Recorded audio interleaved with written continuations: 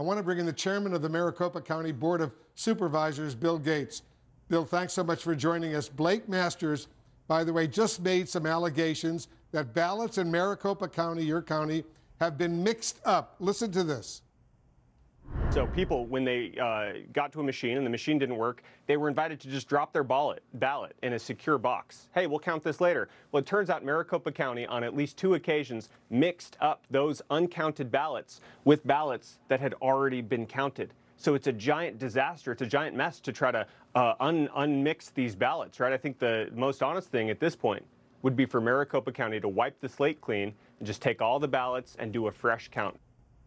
And the RNC, the Republican National Committee, just released a statement saying this election has exposed what they call deep flaws in Maricopa County's election administration. I want to get your response, Bill.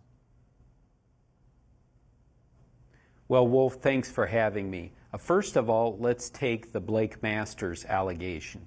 There were 2 vote centers where the ballots that went into that box 3 were actually commingled with the ballots that went through the tabulator. Now, here's the thing. We can absolutely address this, and we will. In those 2 instances, we know exactly how many people checked in at that vote center. We can then check the total number of ballots that were left there, either tabulated or in box 3, and determine if they're the same. We can segregate those out and make a determination. And the best thing of all is that we will do this with the Republican and Democrat observers watching this to make sure that everything checks out. Again, the issue is every one of those votes is going to be counted. The people cast at the vote center. The only issue has been where they're being tabulated. They're at the vote center or here at Central Count. Furthermore, as to Blake Masters' suggestion that we should, quote, wipe the slate clean and start counting over again, that is simply not allowed for under Arizona law.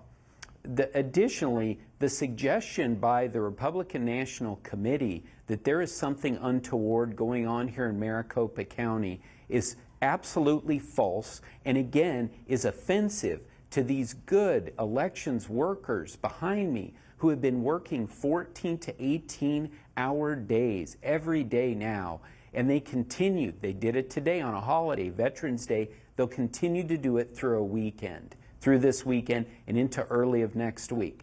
And as far as the allegation that this is taking too long, when we look back in the history books here, over the past couple of decades, on average, it takes 10 to 12 days to complete the count.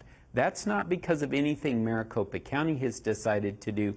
That's because of how Arizona law is set up, and that's what we do here at Maricopa County. We follow the law to make sure that the count is accurate. And just to note this, Bill, that RNC statement was made before CNN's projection. You're a Republican. Are you okay with the Republican Party, the National Republican Party, making these kinds of accusations? Well, I'm not okay with it because they're false. Again, I would prefer that if there are concerns that they have, that they communicate those to us here. I'm a Republican. 3 of my colleagues on the board are Republicans. Raise these issues with us, discuss them with us, as opposed to making these baseless claims. And again, they're egging people on. They're hyping up the rhetoric here, which is exactly what we don't need to do. Let the count continue on, and at the end, if they have issues that they choose to take to court, they have every right to do that. And we'll let that process play through. But making these really baseless claims, using this kind of fiery language against these good people here who have been doing this, the 3,000 temporary workers who were brought in to run this election. Again, folks from the RNC, wherever that is in D.C., telling us how to do things in Maricopa County, we don't like that. Mr. Gates, this is John King. Again, thank you for your time. I just want to make a point for what you're saying. The same things were done in 2020, and what you caution people is don't believe what you hear on television. See if people can actually prove it where it matters. You're going to do a canvass. There are courts of law. In 2020, these same things were said, and the canvass backed up your count. The courts of law backed up your count. Even the cyber ninjas backed up your count, which is so I'll leave that part for there. But so we just got these results. It was enough for us to make the projection that Mark Kelly would be reelected in the United States Senate because he had that big lead statewide heading in, and we saw the percentages in your new report, which included a sizable percentage of those so-called late earlies. People had ballots at home, early ballots, but they dropped them off on Election Day, and we weren't quite sure how they were going to turn out. In 2020, as you well know, early ballots tended to favor Democrats. Election Day voting, show up and vote in the machine, overwhelmingly favored Republicans. We weren't sure what to make of these. Are we now, in the sense that you have a giant county? It's 9,200 plus square miles.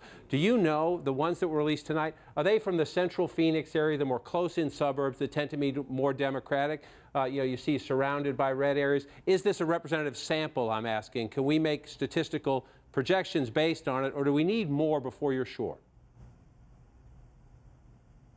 Yeah, so I can tell you, just to break it down briefly for you, there's less than 10,000 of these votes are late earlies that came in before Election Day. There's about 13,000, 12,000 of these that are actually Election Day votes in person. And then the rest of the 75,000 are late earlies dropped off on Election Day. We do not know where these are from. These could be from anywhere in the county, all 75,000. This is not picked out of a certain area. These are not pulled by precinct. And so then just give us the remaining universe and when we should expect those. Yes. So we're now left with about 275,000 ballots to count, and the lion's share, the overwhelming majority of these remaining votes are early ballots that were dropped off on Election Day. And when do you think we'll get the results from those remaining uncounted ballots? We will continue in the rhythm that we've now established over the past few days. I would anticipate, again, one ballot drop or one vote update per day in the evening, probably somewhere in this range that we've been somewhere around 60 to 80,000 a day, which would then make us reach completion very early next week. Very early next week. All right, thanks very much, Bill Gates. Thank you. Thanks to you. Thanks to all your associates for the important work that you're doing protecting America's democracy right now. We are grateful to you.